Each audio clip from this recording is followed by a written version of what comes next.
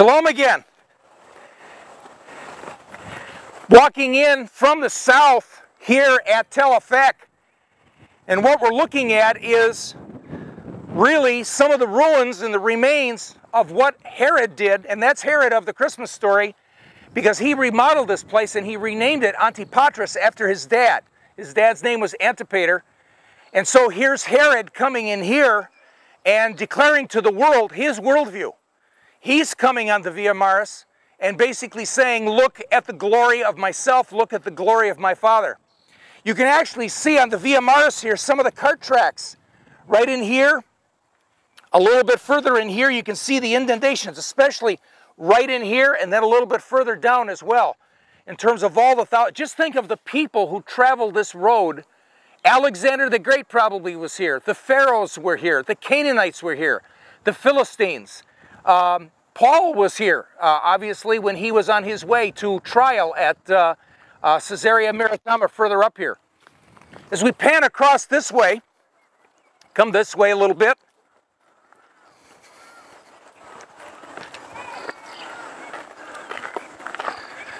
As we come into this area, more of the city, back over here is the forum and the shopping area, and back over here is actually a Roman home, or a home that would have been in that time period. Now what's interesting here, and I think the faith lesson that really comes out to me is this: God places his people here in Israel. He places them on the Via Maris. Before Herod, before all of them, the Via Maris was here. And when we take a look at the Bible verses, matter of fact, I'm going to go to Isaiah 42, verse 6. So God brings his people, the Hebrews, he plants them here on the Via Maris, where the entire world has to go through, right on this road, all the way from Egypt, all the way to Assyria and Babylon. And basically, he has a purpose for them. His purpose is, I am the Lord. This is Isaiah 42:6. I am the Lord, and I have called you, meaning Israel, in righteousness. I will also hold you by the hand and watch over you. And I will appoint you as a covenant to the people, as a light to the nations. So indeed, the Lord has got a very clear purpose for his people. A light to the nations as the people travel that Via Maris. In Isaiah 49, verse 6,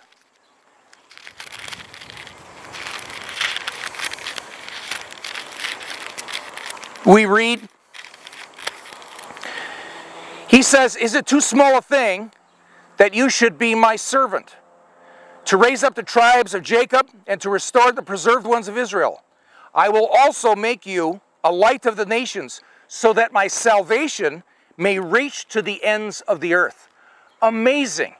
God is planting his people here so that all the nations of the world will come here, interact with the Hebrew people who are going to be a light to the nations and to bring God's salvation to the ends of the earth. What's interesting to me is Jesus seems to carry that message further along. We know he said that, Jesus said this in John 8, I am the light of the world.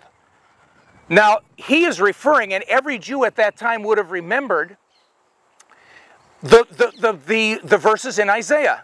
So when Jesus says, I'm the light of the world, and talking about coming to Jesus, coming to him as the light of the world to bring the salvation of God to all the nations, Jesus is really personifying himself that way. But then he says something remarkable in the Sermon on the Mount, and he says, we who are followers of Yeshua, we who are followers of Jesus are lights of the world.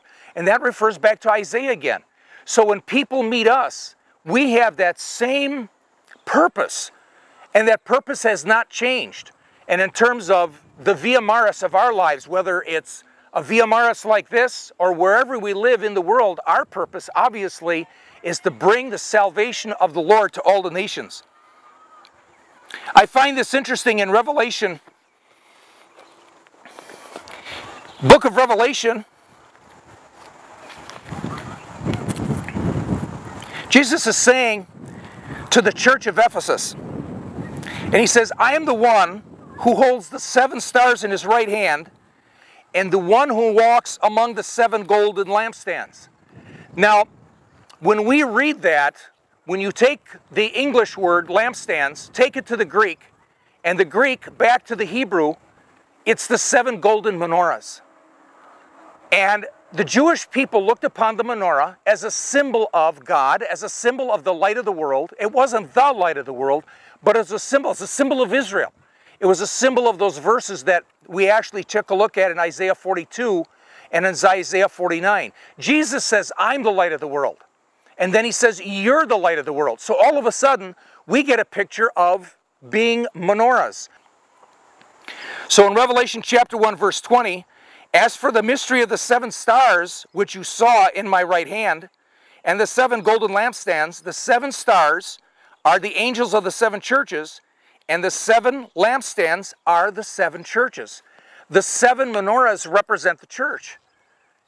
And it's awesome because Jesus is using that same image all the way back to Isaiah, saying that indeed we are lights of the world to bring the salvation, to bring Jesus to the ends of the earth, to bring his salvation to all the nations. Herod tried it. He tried it right here at Aphek. He's basically saying, look at me, look at my glory, look at my power.